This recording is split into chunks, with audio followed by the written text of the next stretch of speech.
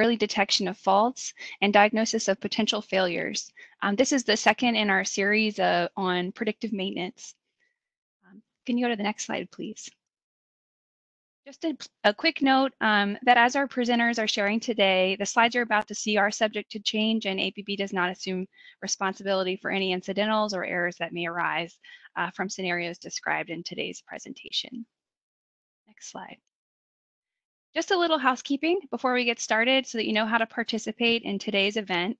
We've taken a screenshot of an example of the attendee interface. You should see something that looks like this on your computer desktop. The control panel hides automatically when it's not in use, so you'll have to pull it up, move your cursor to bring it back.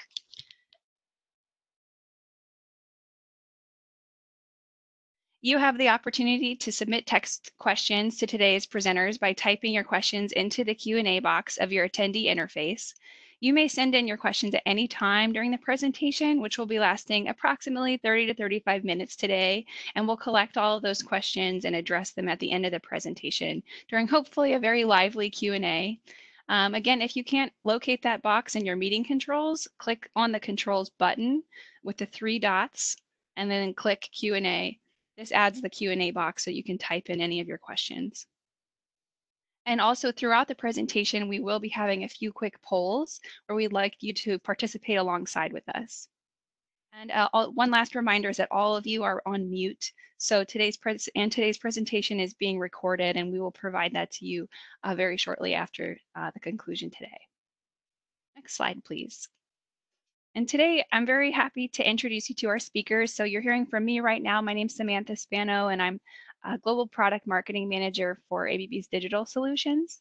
You'll also hear from Peter Damer. He's our Solution Architect for Asset Performance Management, and Connell Brown. He's our Technical Consultant for Integrity Management. And so now I'll pass it over to Peter to get us started. Thanks, Sam. Can you hear me okay? Yes. Excellent. Well, hello, everyone. Yep, my name is Peter, and I'm looking forward to this presentation because this month I was supposed to be presenting the contents of this as a conference paper in Manchester in the UK, but for whatever reason I can't travel. I don't think any of us can travel, so this is definitely the second best. So it's the second part of 2 presentations we're making, which are looking at asset performance and maintenance. And my part today is specifically looking at how can we start using innovative techniques to really get into data that represents how an equipment is performing, that can give us indication of early failures. So long before the failure can happen, there will be certain signatures, certain things happening that previously we never would have been able to measure. Even if we could measure them, we wouldn't really been able to understand that what those measurements were showing us was something's beginning to go wrong. So I'm definitely going to be talking about maths. Most of the audience, North American, what you would call math. We actually have plural maths in English. So I'm certainly going to be talking about a mathematical subject, but don't worry, there are no formulae that I'm going to be showing. So really, I hope I'm going to be able to demystify some of the world of statistics and machine learning and machine algorithms for you, specifically to do with early detection of failure in industrial equipment. But as you'll see in the next slide, actually quite a sort of general subject when it comes to any field of science or engineering or technology, whether it be medicine, transport, economics. So the principles I'm explaining really apply across the board to a whole host of human experiences. And then later on, I'm going to pass over to Connell, my colleague here in the UK, who works for our consulting engineering team, and he's going to discuss something really quite different, which is about the whole cycle of improvement when it comes to implementing better maintenance on equipment. So that's what we're going to cover. I'm going to hopefully give you some sort of mathematical background to try and demystify some of the techniques we use.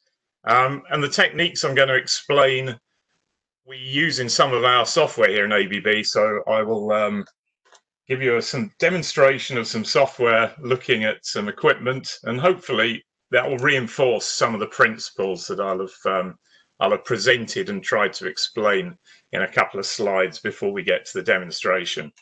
And then finally, hand over to Connell. So, poll number one.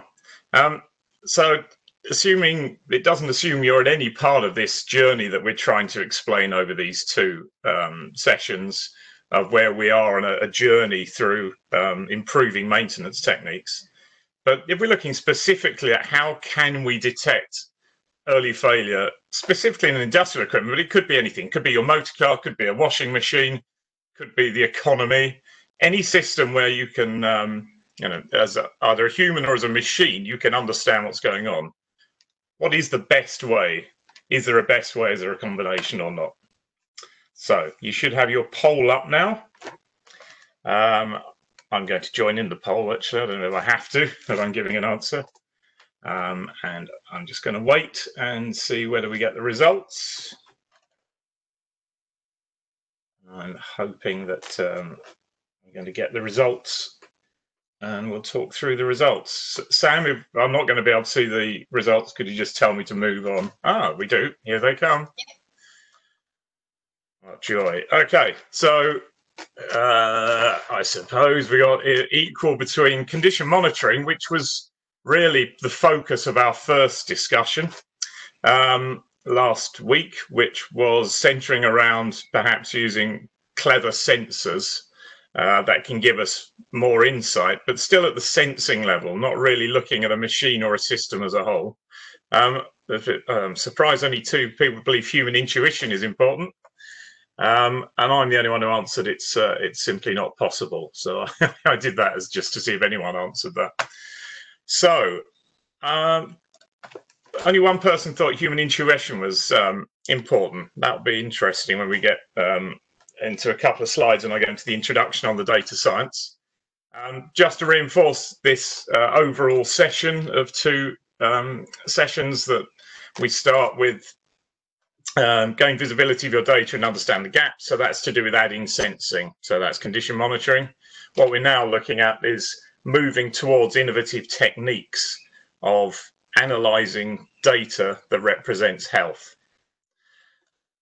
So, second poll before we get into the data science. It'd be useful for me to just understand the answers to this. So the poll should be coming up now. It's just to get a feel for the audience and how comfortable they are with mathematical techniques or statistics, whatever you call it, whatever magic words is what some people call this reference to machine learning, deep learning, artificial intelligence. Some of the techniques have been around for many decades, some of them for centuries, but it's only in the recent computer age have we really been able to use some of these techniques, due to the power of computers we now have. So that's the end of the poll.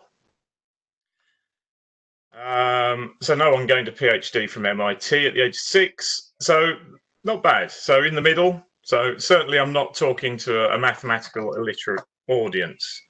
If it wouldn't matter if you were, because I'm going to keep it very simple, no formulae. I'm going to talk about principles that anyone with a technical background should be able to understand.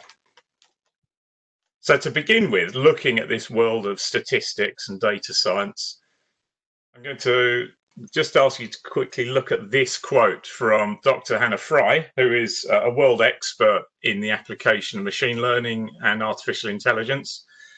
So she tends to work in the areas of behavioral systems, but I think this quote applies equally to our very specific world of industrial machinery, just as much as it does to some of the work that Hannah Fry works on.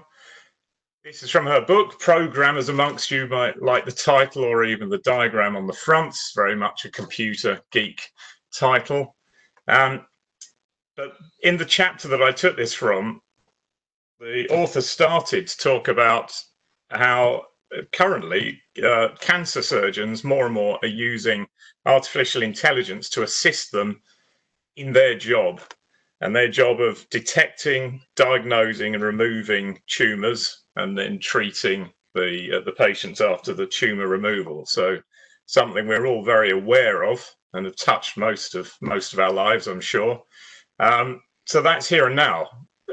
Surgeons throughout the world trust, and medical professionals trust, computerized expert systems and artificial intelligence to assist them in their jobs.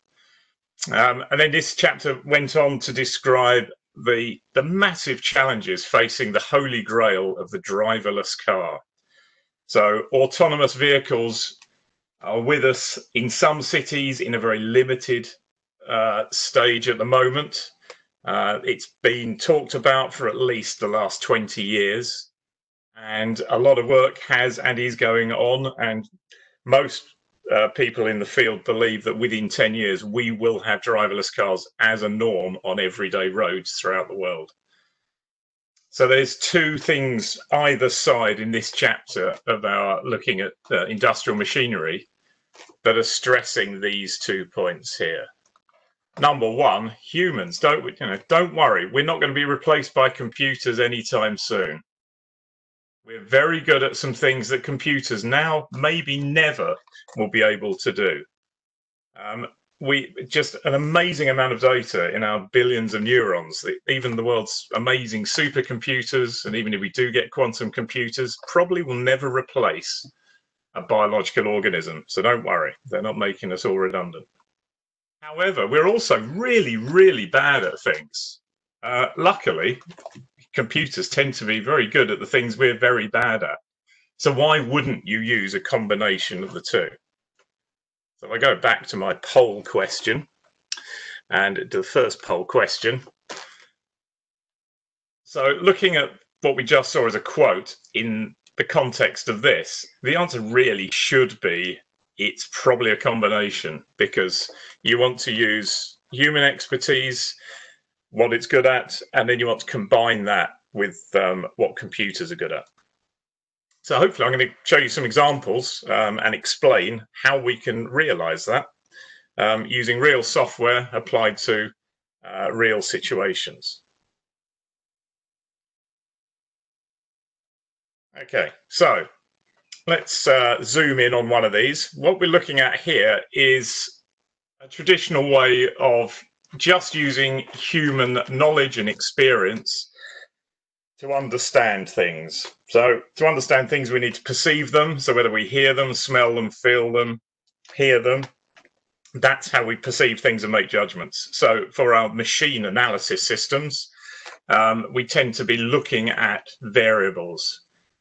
Commonly in equipment condition monitoring, we look at vibrations, we look at temperatures, we look at a whole range of process measurements, such as the output from analyzers, flows, pressures, etc. So if I gave someone this plot here on the left, very easy to understand. Now, that's because I can visualize it and it's clear. The pattern is absolutely clear. So the blue line shows some sort of characteristic. That could be a time trend, like the stock market, although I think it'd probably be in reverse if it was the stock market right now. Time to buy shares, everyone. Or it could be an XY plot, a scatter plot. It could be looking at the correlation between two different measurements, say pressure or temperature. But very quickly, you can see the trend and you can draw a straight line through it.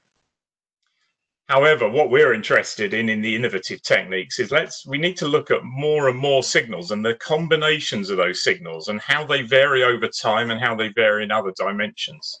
So as humans, we can certainly, so a question just came, I'm definitely sharing the screen, I think. The second one shows a slightly more complicated plot. It's a surface plot.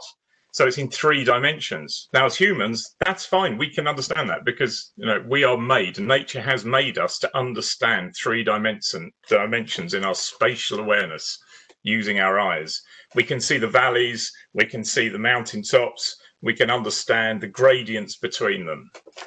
So far, so good. So I'm now looking at 3-dimensional data. So, for our machine example, I might be looking at a temperature, a vibration, and a power output. What happens if I start adding more things? Because the real world is complex. The real world consists of many dozens, hundreds, thousands of measurements. I mean, if you're looking at an oil refinery, you could be looking at up to 200,000 signals on a large integrated site. So that's massive. So a human could never look at all that data in any dimension. Even if you were just looking at single variables, looking in the time dimension, you would be overwhelmed by that data. Not only as a human would we not be able to see the underlying characteristics and nuances and relationships and things are changing, we get bored. And it's just a characteristic of humans that within, so educational research shows that within 20 minutes, most people have lost half of their ability to concentrate. And interestingly, I've just looked, I've been speaking for 16 minutes, speaking in a way as teachers we call transmission teaching. It's the worst. It's me talking at you. In this remote world, I can't even see you. It's dreadful. I can't see who's asleep out there. I can't even see if anyone is out there. So the point is, humans get bored easily. And also, we can't really cope with anything more than 3 or 4 dimensions. So how could we understand the interactions and subtleties between many dozens or hundreds of variables? We can't. So we have to use a computer. So this is an attempt at visualizing it. It looks more like chaos to me than an ordered system, but it's trying to represent a multi-dimensional space.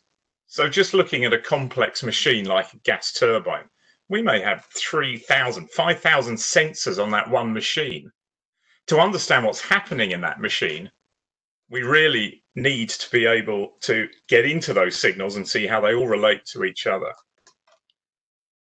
But we haven't done that generally up till now. Most traditional systems, such as a car engine management system, will just look at signals on their own. It's got a univariate system. They do not look at combinations of signals. So we set things called alarms on thresholds. Some systems have what's called intelligent alarming. We change the threshold based on what's happening. But it's still a very blunt tool. And it certainly does not pick up a lot of the nuances and behaviors we're interested in and that we know are in there. As soon as something starts changing, whether it's a tiny change on a journal bearing as it's picking up a bit of metal and starting to degrade, many weeks or months before it fails. Maybe we're looking at the fouling on a heat exchanger or a wear on a bearing. It doesn't matter. There will be signatures in the data if you collect the right data and you look at it in the right way. So I chose this low oil pressure example because I remember when I was young, I worked as a car mechanic and I was in a car with 4 other lads and we were driving down the highway and we'd heard a couple of days before a slight ticking and 2 of us were mechanics. We knew what it was. It was the journal bearings in the big end and the crankshaft was picking up, but we'd ignored it. The end of the story is in fact a fire. The car caught fire at 70 miles an hour. We stopped. Luckily, the fire service turned up and put the fire out, destroyed the car. The point of the story was the oil pressure light came on about 10 seconds before that big end bearing seized and through the big end through the crankcase.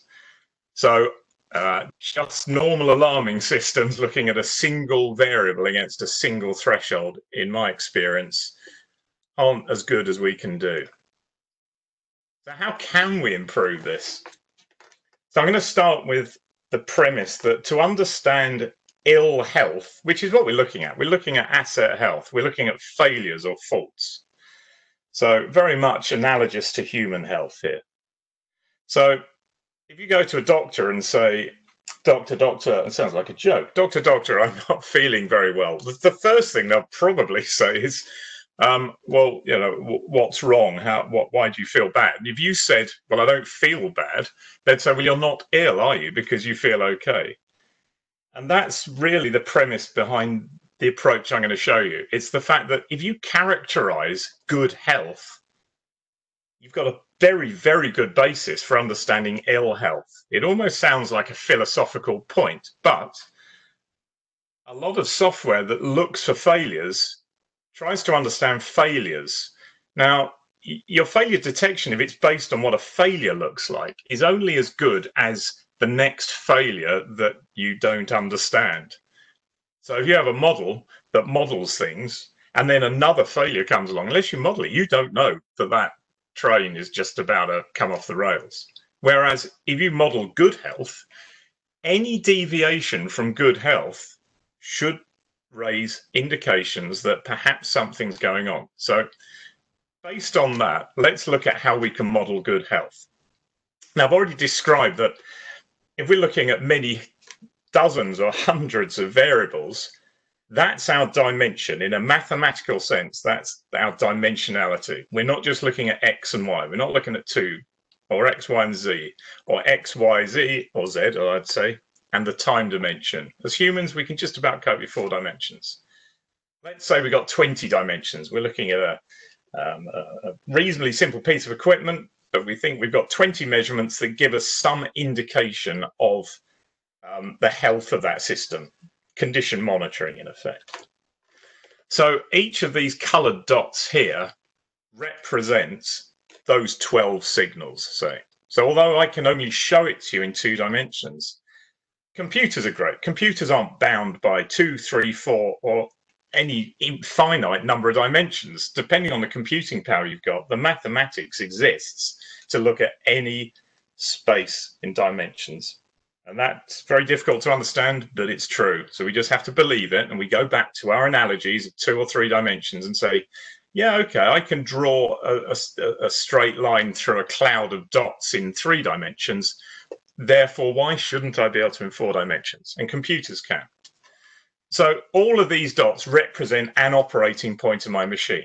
So if you counted all the dots and you said there were 10,000 dots there, maybe those 10,000 dots were the 10,000 measurements I took for the last 10,000 seconds or minutes or hours. And each one had 12 numbers associated with it: temperatures, pressures, vibrations, concentrations, power, derived things like efficiency. Okay, so now we understand that. The first thing we want to do is identify where the data is clustered. So clustering is just a region. And this is where we start talking about that term, machine learning. So in machine learning, we talk about 2 types of machine learning, one called supervised and one called unsupervised. Supervised learning is things like Alexa and her neural networks, where Alexa learns words and in her computerized way understands the meaning of those words. This is an example of what's called unsupervised learning. All we're looking for is features or patterns. It's used quite a lot. So for example, facial recognition, when you go through a biometric scanner at an airport, that's using unsupervised learning. It's recognizing features in your face that it can cluster around. And then it just has a single dichotomous decision. Is it you or isn't it? How good is the fit of the data it sees with the fit of the data it has learned? So in a similar way, instead of modeling someone's face, we're modeling our machine in good health.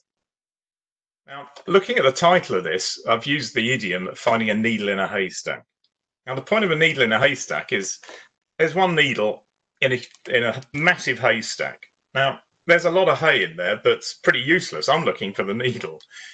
The more I can remove all that hay and get down to just perhaps a few strands of hay in the needle, I haven't lost the needle at all. The needle is in there. So the trick is to get rid of everything that surrounds the thing I'm looking for. Why that's important for us is what we're trying to do is compare what we feel like now, think of the medical analogy, with what good health looks like. So by compressing this data, as long as I compress it and maintain the essence of that data, that's what I'm looking for. The smaller I can make my data set, the easier it is for me to search, find, and compare. And that's what I'm trying to do here. So that's why I've said less is more. The more I can compress without losing the meaning of the data, the better. And there's a very easy example. And the example is called an MP4 file. Sure, we all agree video or audio compression is great because we hear something or see something that looks just like the original, but it's a lot quicker to download or stick on a pen drive or whatever. that's the same technique as we're doing here. We're compressing data, and it's called lossy compression. We are losing some of the fidelity of the data, but we're retaining enough of the meaning of the data for it to be useful. So, that Beethoven sounds like Beethoven, not perfect, but it's good enough for what I want. And for my equipment model, I want the data compressed in a way that I can still recognize good health and be able to compare what I'm currently at and see how far away from it I am.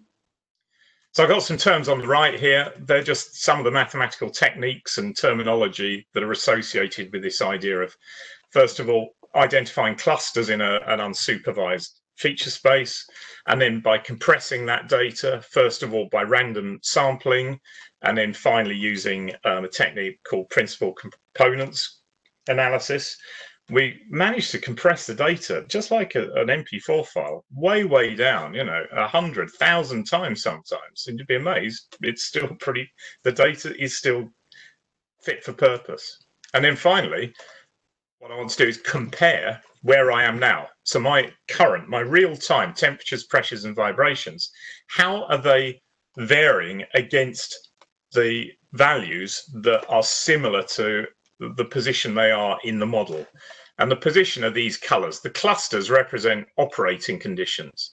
So for instance, if this was modeling a car engine, it might be that one section was the car was running along a motorway. The other one was it was dropping the kids off at school.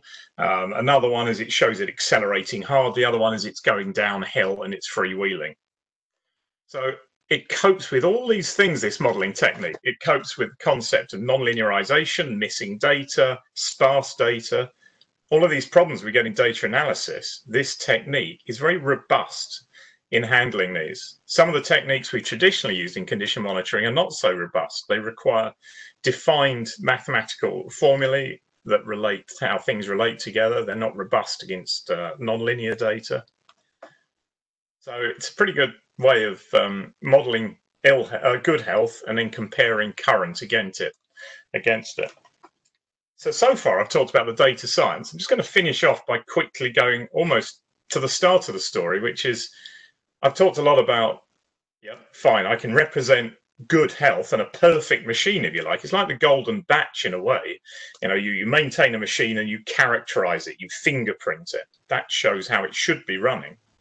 Well, how do I turn that into understanding failures or early detection of failure? And then furthermore, how do I then turn that into actions and recommendations?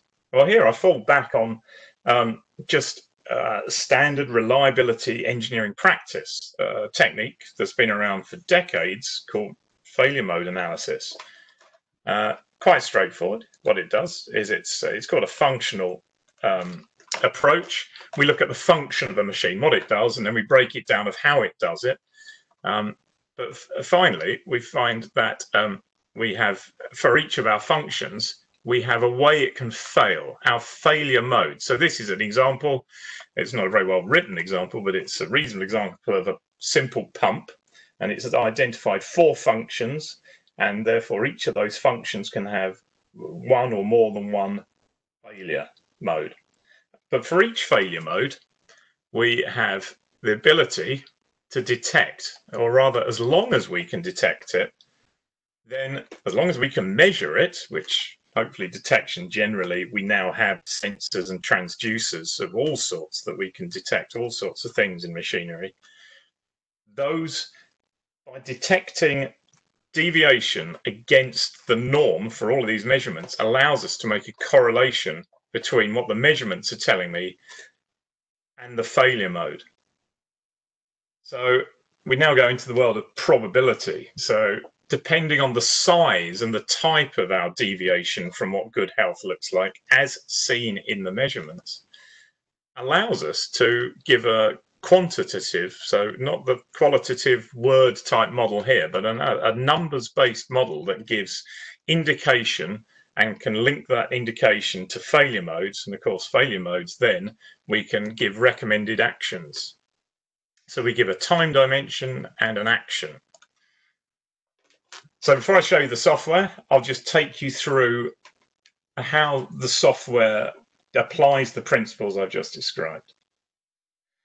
So on the screen here, you can see a hydro turbine, a beautiful 1950s design here. This is the generator top on the top of the turbine. Underneath it is a hydro turbine which uses the power of water to spin a shaft and generate electricity. So we've applied this software in the hydro turbine industry, and it's a good example of a multidisciplinary model, because a hydro turbine plant, the equipment has hydrodynamics, has hydrostatics, it has mechanical engineering in terms of the dynamics of the moving machinery as well as the static stresses throughout the structure. Very much so. These machines are massive, so vibration analysis and acoustic analysis gives us indication of health. It then turns into the electrical world, so we have electrical equipment, so we can look at electrical signals, we can look at voltage, residual currents, power factors. So it's a measurement-rich system that if you start writing down the physical models, the mathematical equations that link all these together, it's very complex. Whereas the data science approach, we say, well, we don't need to. We just look at what healthy looks like. We fingerprint the healthy signals, and then we compare for the rest of time how we're comparing against that. And that's what this part of the diagram shows. It shows my compressed healthy model. I compare my current operating point with the model. And this is where I use my search functions. I use my clever Euclidean distance and minimizing errors to come up with a point that gives me a reference condition for all of those values. So for how the machine is operating now, which I've worked out by searching the model, looking at the cluster, I then, for each of the measurements within that measurement set, I then compare how close they are to the reference value from the model. So it all comes back to the model. There is no configuration of this. It uses unsupervised machine learning to build my model.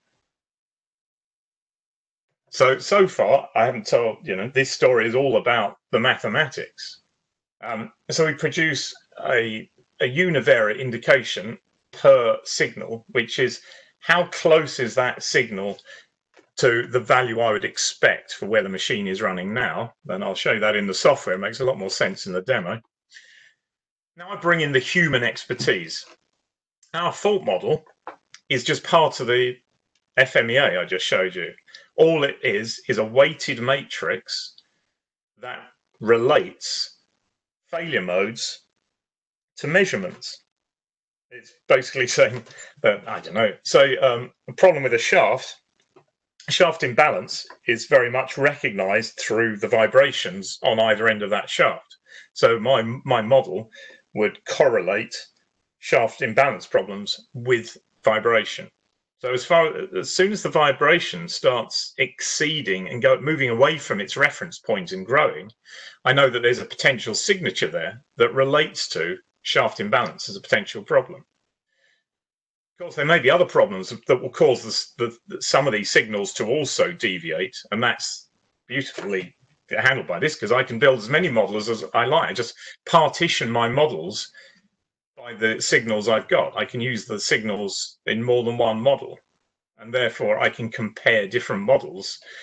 But I'm not comparing them mathematically, I'm comparing them using the fault model. So I'm using the engineer's terminology. I'm using terms like leakage and degradation, all the things I can relate to the physical world. So I've de-abstracted. I've taken away the hidden numbers from data science, and I've given it meaning using my engineering model. So based on that, I can now give fault indications. So the KDI relates to measurements and a univariate, that's that temperature moving away, that's that vibration moving. Whereas the faults relate to the faults. They relate to the imbalance, to the corrosion, to the breakdown of some insulation on some electrical cabling. Whatever the fault is, some loosening in a mechanical coupling, I now have quantitative number that gives me an indication of how well or how poorly my machine is performing. And because I now have these indicators, I can apply standard prediction algorithms to try and predict the future. Now, of course, anyone who tells you they can predict the future are lying, and you should not trust them. No one can predict the future, but we make a good old guess at it every time we do a weather forecast, or we give a forecast on how well a football team's going to do, because we use past performance. And we use past performance allied with knowledge of the system. So if we think there's periodic or seasonal variation within our system, we make sure that our forecast algorithms are cognizant of that and include it in our forecast or prediction. Okay, so that's the theory. Here's the software. So the software is an enterprise level type software, so I can start at the top level of a power station fleet, and I go down through individual plants, down through units. Units, a collection of associated equipment, and finally I get to where I'm doing all the clever calculations, analysis. I get down to the individual pieces of equipment, or you can decide what an equipment is, of course. It's up to you to decide on the system boundaries. So for my heat exchanger here, I have the two indicators here, the health indicator and the failure indicator, which is what I've shown here. So absolutely as shown here, flow from left to right. I have health indicators for measurements, and I have fault indicators for faults.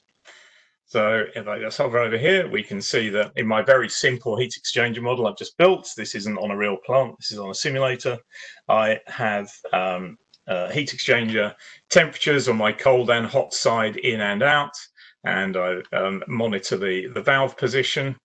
In fact, here's all the variables down here. So very simple model. I've just got 6 signals, but there's still a lot of data you get out of a heat exchanger model just looking at your temperatures both on the shell and the tube side, and looking at what your control valve is doing on the controlled stream. So that's in effect what I'm doing here. I'm looking at the valves and I'm looking at the temperatures. This here shows me how in order of badness. So in a way, that's top is not the right word. It's actually worse health indicators. So 0 is terrible. My simulator, I've given it data that is a signal that is so far away from its reference point. I'd be surprised if this machine hadn't failed. And then for my faults here, I have fouling on both sides of my exchanger, and I've also modeled a problem with the control valve. So if I click on this, this is where you can see the failure model. So the failure model, which we indicated here, because that's how we're comparing the failure model against each of the measurements. The failure model is based on, it relates the failure to the measurements. So the failure here is fouling on the cold side, one thing. And very simply, I've modeled it just with 2 measurements, the cooling fluid flow and the cooling fluid outlet temperature. Okay, so I'm looking on probably on the shell side of my exchanger. So I have the indicator value. So this is a normalized number between 0 and 100%. 100% is if it's on the reference point. It can go over 110. It can go over 100% if I've characterized my measurement as if it goes one side or other of the reference. It might actually show it's even healthier. So let's say human health terms, I take my blood pressure when I'm feeling pretty healthy, and I say that that is my reference point. Now, if I manage to get my blood pressure down to 115 over 60, that's better than my average, believe me. So it's actually better. So what's better than 100%? So we do allow the percentage to rise above 100 slightly for measurements we've characterized as being healthy on one side or other of the reference. So, for example, a vibration would be the other way. The higher the vibration, the less healthy it is as well. Availability would be the lower the reference, the healthier. So the PV value, now this is in engineering units. So that's in liters per second or whatever. And this would be in degrees centigrade or degrees Fahrenheit, depending where you are in the world. And the reference is the value I expect. So this is where you can see cooling fluid flow is down at 26 litres per second. My model has told me it should be 233. It's terrible. I mean, that exchanger is so clogged up. I'd imagine there's probably quite a few living things that have got in there. It's probably sucked something up through some seawater or something. So that's why that 0% is dreadful. Whereas the cooling fluid outlet is really healthy because my reference is below the current value. And then in all these statistical analysis, one of the things we really always like to know when we're looking at representative data is what our standard deviation is. So this is a normalized standard deviation, once again derived from the model. Everything is just about derived from the data model, apart from the structure of the failure model.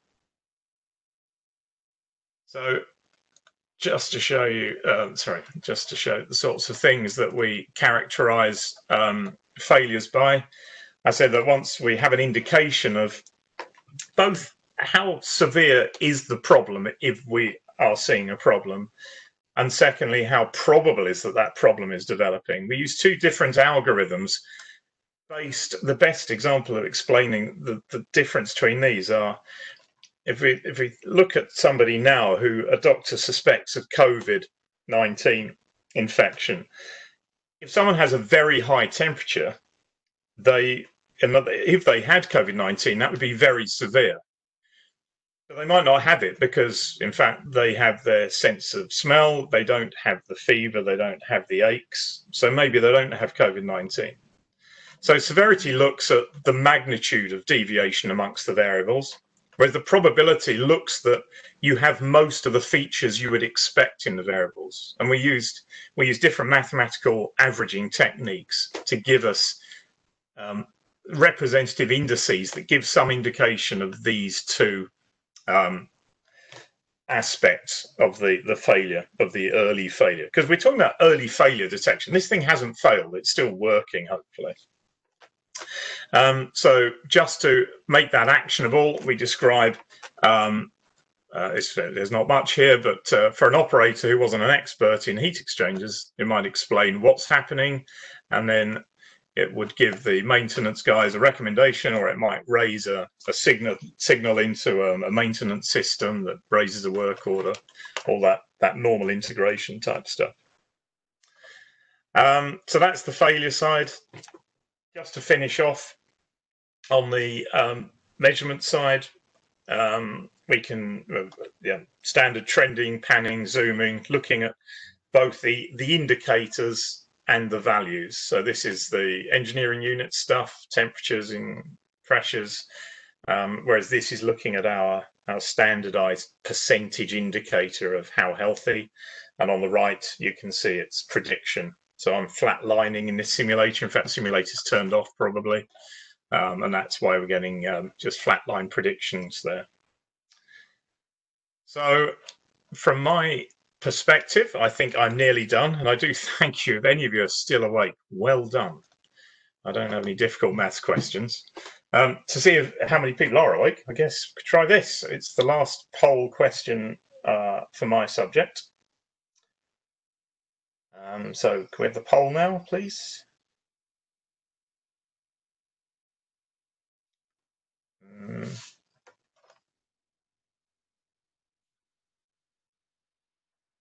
So it's really just so I can tell how many people on the call do a certain job. And please be honest here. I mean, I'll be honest. I definitely do not do this as a day job. I'm a systems engineer, I'm a mechanical engineer, I'm an electrical engineer, and a chemical engineer by profession, but none of these are part of my day job.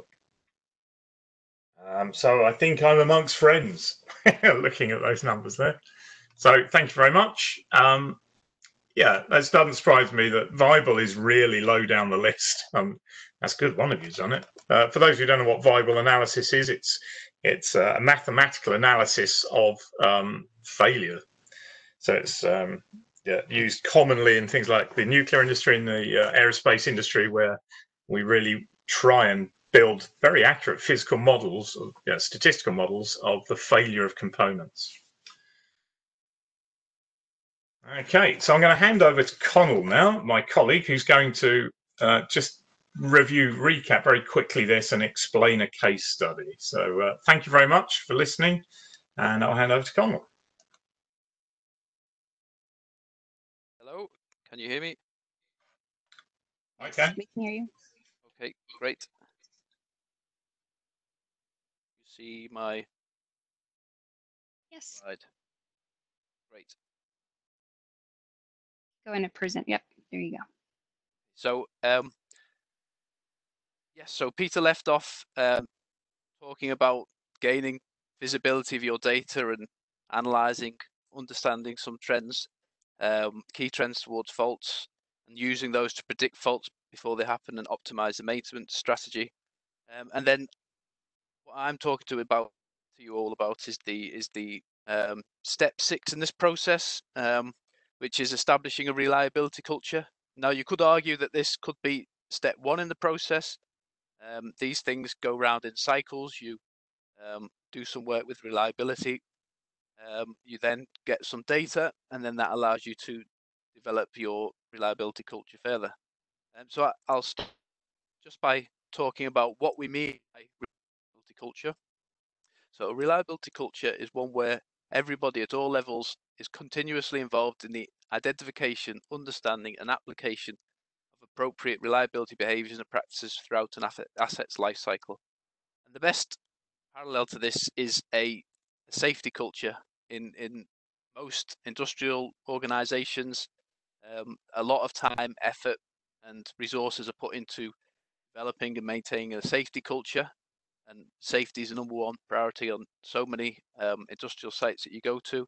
And we're trying to get that same commitment to a reliability culture, that people really make it their own business to help the plant become more reliable. It's not somebody else's job. If they see something that's wrong, they don't walk past it. They take action and own the problem until it gets solved. Talk about a case study of an oil refinery in the UK on a place called Grangemouth. This is a company that was established as a joint venture between INEOS, British-based chemical company, and PetroChina, a Chinese petrochemical company. And they bought this refinery that was an old refinery from BP, and really the refinery was not doing too well in its industry benchmark, so they demanded from the organization to improve its own performance, improve the performance indicators across the operation. And one key area was availability, improve reliability, improve availability, and then the joint venture would unlock capital investment once the site had developed the capability and demonstrated the fact that it could improve operationally from its own efforts. So there was a lot of overcapacity in the UK refining market. Several refineries had closed, and it was a case of which refinery is next. Real driving force to improve. There were new owners. There was a lot of cost pressure in the market. So this need to improve reliability, to get the availability that the plant needed to become sufficiently profitable, was key. So this initiative was launched by PetroNios, and ABB were brought in to support it with some workshops and strategy development, full management team engagement, and then we identified the need for a reliability steering team, so for some governance of this reliability initiative.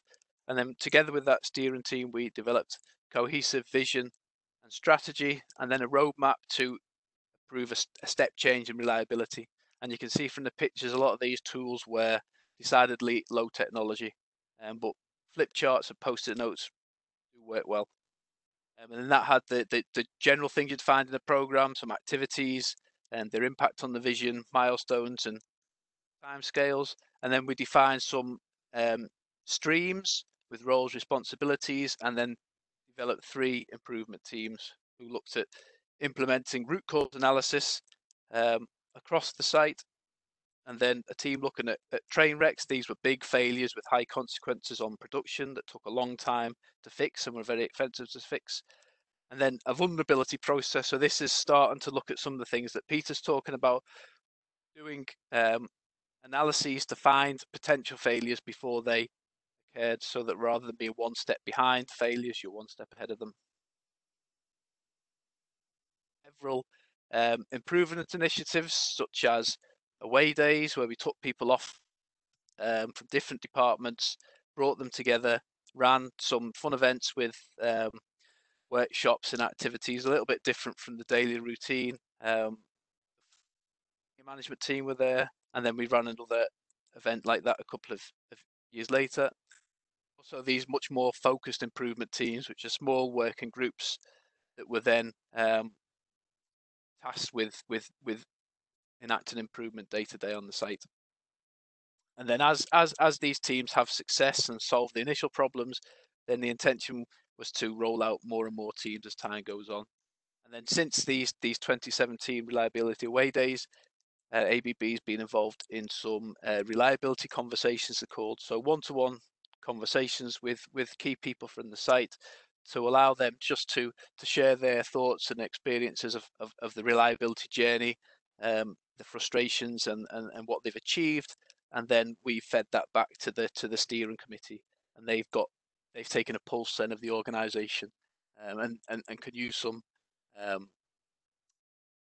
initiatives to act on that feedback that they're getting. The consequence of this is that the Grangemouth site, which includes the refinery plus another set of downstream petrochemical facilities, they got investment for a $350 million new power plant. So the reliability had improved, and they managed to unlock this investment and get the commitment to long-term capital investment to the site. So it just goes to show that you can develop. It's not quick. This started in 2016, and that investment decision was made in 2019. And the speed that you can enact that change is going to depend on many factors. What's the sense of urgency? Company survival will focus the mind. The existing culture and history and the baggage that goes with that. The senior management team commitment and involvement and energy is going to be a big factor. And then also the commitment and support for change. And we've got these eight phases to create the conditions for change, introducing new practices, and then maintaining the momentum. So that is our model for developing a reliability culture. And it is having effect. You can see that the companies that we visit are getting better at this. Whole question. So what progress has your organization made towards developing a reliability culture? Have you not started? Are you creating the conditions for change? Are you introducing new practices? Or have you reached a phase where you've achieved it and you're maintaining the momentum?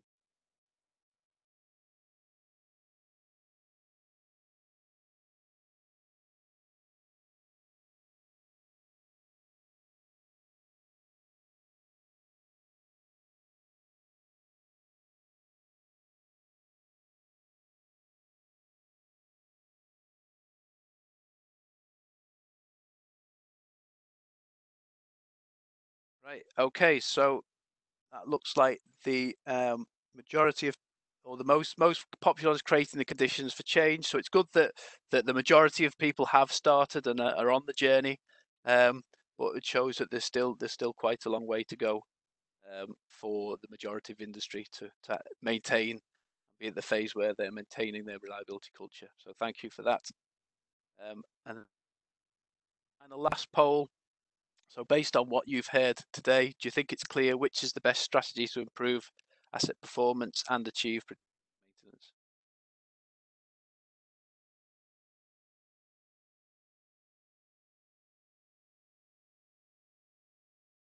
Is it condition-based monitoring, predictive analytics, reliability-centered maintenance programs, a combination of two or more of the above, or is it not clear?